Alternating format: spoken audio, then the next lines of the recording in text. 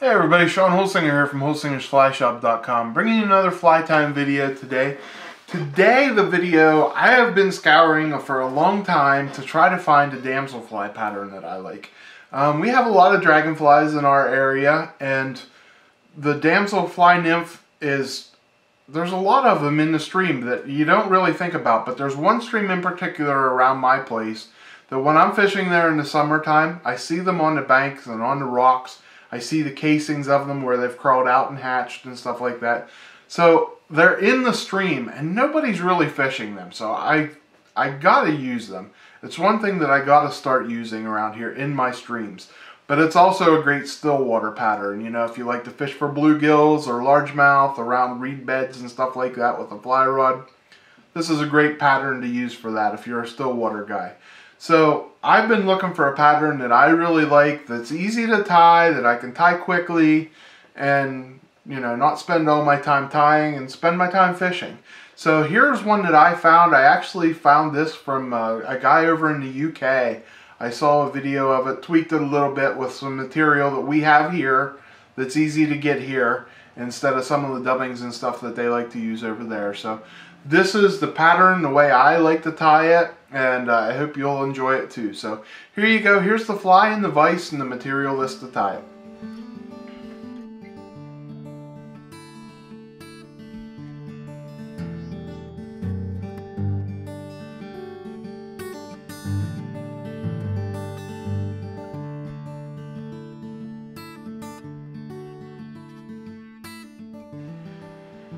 Okay guys, here you see the damselfly in the vise. Really cool looking pattern. I've been searching for a while for a damsel pattern that I like, and let's get into tying it.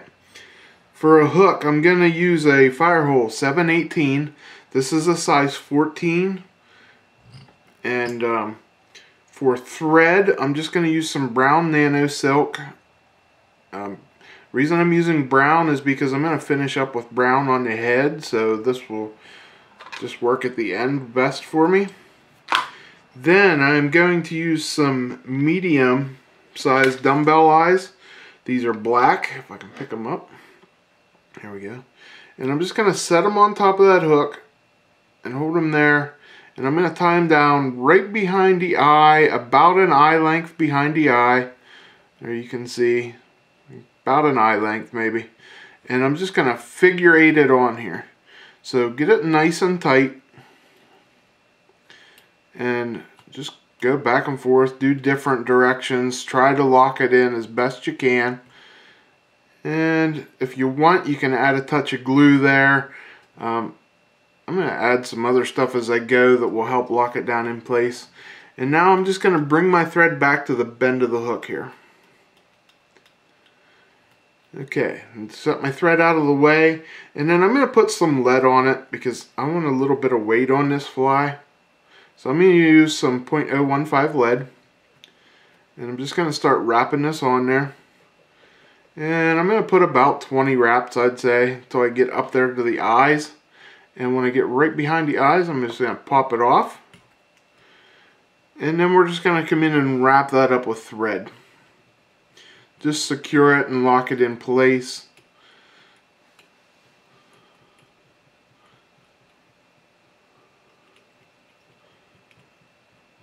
And there we go. Once we get a bunch of good wraps on there, I'll put a couple more on these eyes. A little bit tighter. There you go. That's holding them a little better. So now I'm just going to come back here to the bend of the hook. And I'm going to put the tail on. For the tail, I'm going to use some Marabou, and this is just some of the tips of the Marabou here. And I want it to be about 1.5 times the length of the fly. So we're just going to tie this down behind that lead right there. And this is going to create our tail. Alright, and going to get a couple wraps up onto that lead, and then we're going to trim it off. And it's going to make a little bit better of a transition there, you can see. And then I want to add some flash to this. I'm going to give this just a little bit of flash So I'm going to take 2 strands of Flashabou. This is fluorescent Chartreuse. And I'm just going to put it on the one side, the side closest to me, as I always start on the side closest to me. Make a couple wraps, pull it out of the way. And then I'm just going to pull this over the other side and wrap it around towards the tail. And then I have 2 going down each side now. So I'm just going to come back here, hold my flash, and cut it off the same length as the tail. And then I'm going to take one of those strands of flash and I'm going to tie it back in to make the ribbing on this fly. So we're just going to add another piece of flash back in here. And then the next thing we're going to use is some Dragonfly Olive dubbing. Don't need that much. There we go. And this is from SLF Pattern Blends, Whitlock's Pattern Blends. And so we're just going to dub this on. And now I'm going to do this a little bit thicker than I normally do. Normally I say change the color of your thread. I'm going to start it out tight at the bottom so I can get it started wrapped on.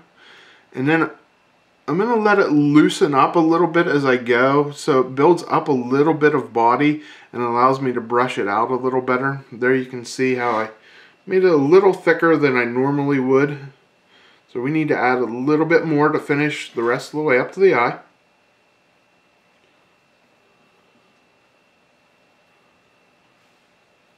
Okay.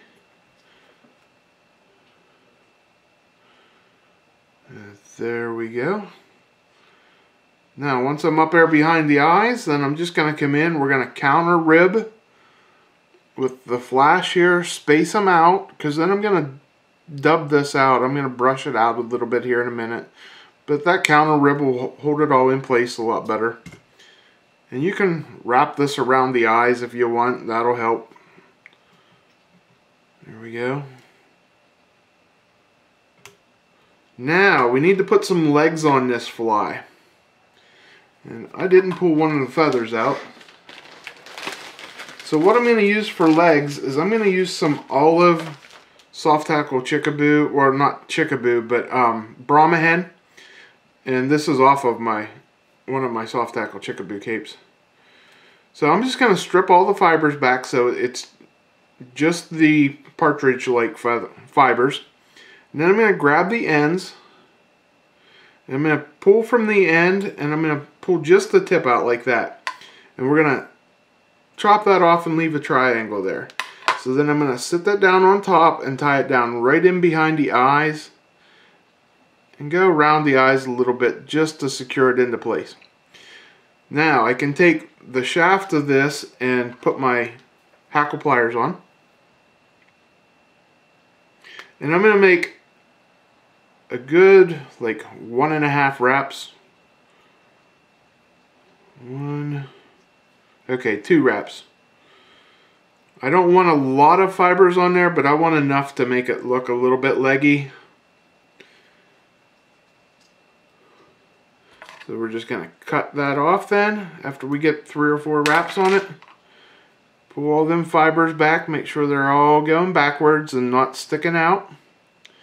Then the last thing I want to put on is the head on this fly.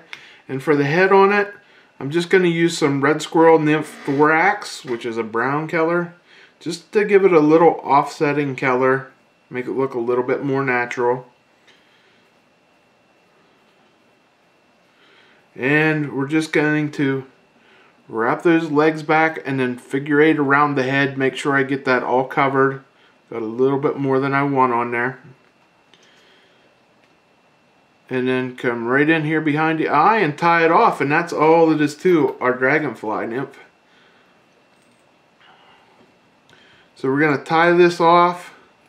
And then, like I said, I'm just going to take a dubbing brush and brush that body out just a little bit.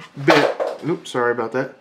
I'm going to brush this out just a little bit, make it a little bit more buggy, and also it makes it just a little bit bigger in appearance. I like that a lot. Dragonflies have a thicker abdomen, which that gives it that thicker appearance, but it's not really. So there you go. That's a great looking fly. It's going to catch you some fish, especially stillwater fishing. It'll be great on your bass ponds for bluegills and stuff too.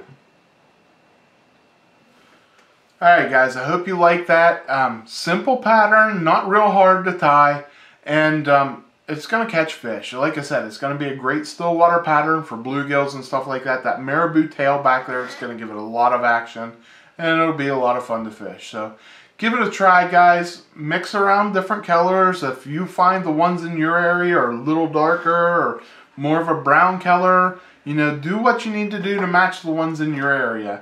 I say it all the time, just because I tie it this way doesn't mean that you have to fish it this way. You know, work and tweak things to your liking and to your area.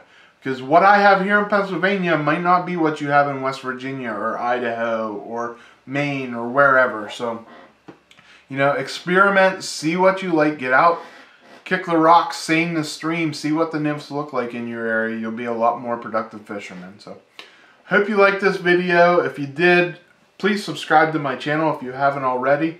You'll be constantly updated with new videos. I bring one out every week. And like always, guys, if you need any of the materials, you can find them on our website at holsingersflyshop.com. So until next week when I bring you another video, I'm Sean Holsinger.